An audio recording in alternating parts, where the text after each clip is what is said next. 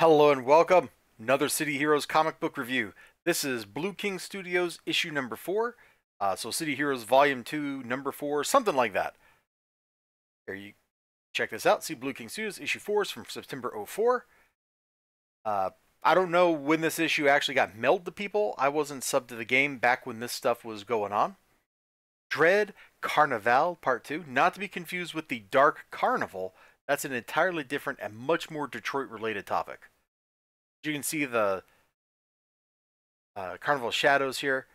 They wear that like Harlequin pattern. They got face masks.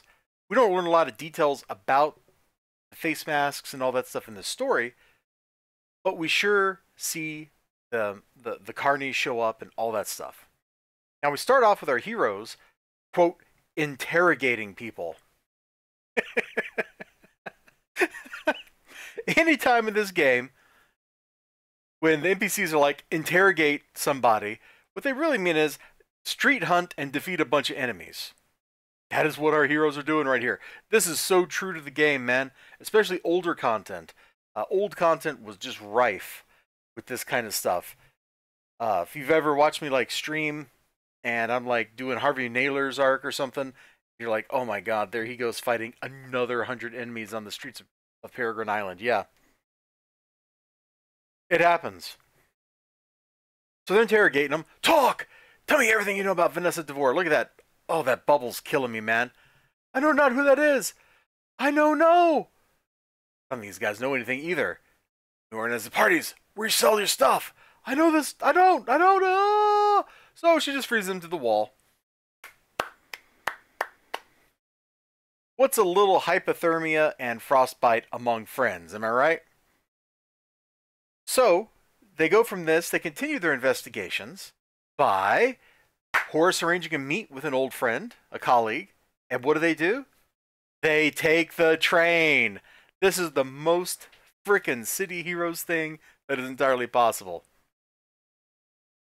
And look, this dude's looking at him, but he's like totally like, oh yeah. Do I recognize him? Nope. Okay, I'm going back to my paper. Like, he is not even really interested. It's just like a moment of curiosity that he's been caught in. Oh. Apex is trying to call his sister. This is a plot point. We won't spoil the plot point, but this is a plot point. She's not answering the phone. So he's got personal worries. See, we're doing that thing like Spider-Man comics where you fight the villain and you also have to fight on the home front. Like Spider-Man's home life, or I guess I should say Peter Parker's home life, was always a mess. We're getting a little glimpse of that here with Apex. He's meant to be that down on his luck, everyman kind of character that we're supposed to be able to relate to.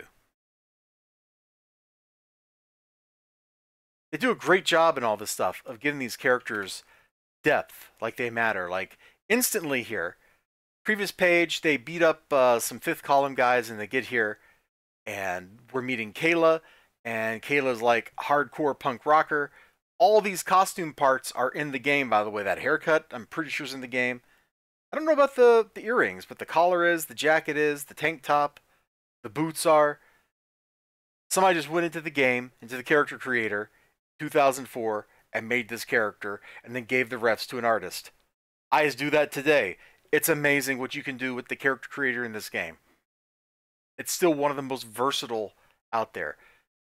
Other more modern games have done a lot of really great stuff, but they don't typically have the breadth of like parts that you can put. Because in City Heroes, you can make.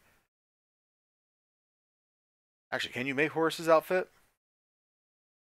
You make something darn close to Horace's outfit. You can definitely make Apex's outfit, or which is probably doable, except the hair maybe. Hers is 100%. You know, you can come in there and you can have like a ballerina, a grizzled veteran soldier, a guy made of fire. You know, like you can do all that kind of stuff you see in comic books. Most other games are much more focused on a specific genre, you know? So her idea is, hey, what if we went and stalked the freak show and beat them up because I got a lead, and so we get a great little fight sequence of them beating up some freak show who are cyborgs. And you can see, man, these dudes got like, yeah, like what if I just replaced my arm with a giant metal hook? Like, what is wrong with this guy? Come on, harder, you useless freaks. Hit harder. Oh boy. Meanwhile, Apex, who's just like a normal human being, is over here martial arting cyborgs. Like, good job, dude. Pro level strats. Unlike the previous issue where we did like low level, mid level, high level enemies, here we've done like mid level to Freak Show mostly show up in like level 20 to 40. The ones that show up at higher levels in the old game tended to be like alternate universe Freak Show, so they don't really count. They beat the Freak Show up, they get some more intelligence, and then they act on it. And by act on it, I mean they just walk right into Vanessa DeVore, leader of the Carnival of Shadows' den. Plan? They're going to get Vanessa DeVore and one of her minions to fight each other. And I just like the look. Should have taken the stairs. Or flown up here. Late now. He's just like, ah, crap. We got a little party going on. Here's Vanessa DeVore showing them that, yeah, you know what? I really am like a level 54 arch-villain, and y'all are screwed. So from here, conflict, dissent, banter, outsmarting the bad guys, all that kind of stuff happens. It's a lot of fun. It was a good, quick read, and I got super hooked. I want to go read the next issue, but as you can see, if you look at the lower right screen, I got to get to bed, yo. So you all check this stuff out, man. City Heroes is this wonderful world with this huge depth of lore, and there's a lot of really great stuff, really cool stuff in it. The characters are pretty good. They feel more real than a lot of other comic book characters. I was just reading Batman, or I'm sorry, not Batman, Justice League versus Godzilla versus Kong stuff, and like I realize that's not like a key, like real part of DC's like continuity, but the characters in that, to some extent, felt like caricatures of who they're supposed to be. Whereas in these comics, these characters don't feel that way. They feel like they're genuine people. It's a great depth of writing, and Richard Dakin, however you pronounce his name, did a great job with it.